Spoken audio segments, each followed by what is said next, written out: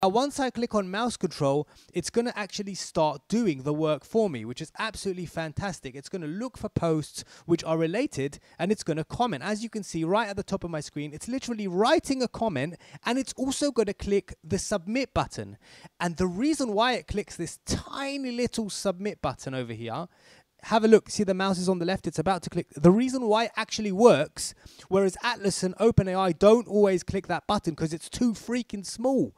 But the reason why this one does work is because of the system prompt functionality, which we have added to it. So now it just submitted that just now. Now let me click the cancel button here to stop it from working. And let me go back in and show you this system prompting. So when you click on here on the star button at the top of the page, what happens is it takes you to create custom rules for website. Now, this is not available with Atlas and Comet. You just don't have this functionality. So the way it works, let me just show you. Here's an example of a system prompt that will always work on any website that has this inside it, facebook.com. Here's the system prompt. When you want to post a comment on Facebook, after you enter the comment, you must click the little triangle send button to post the comment.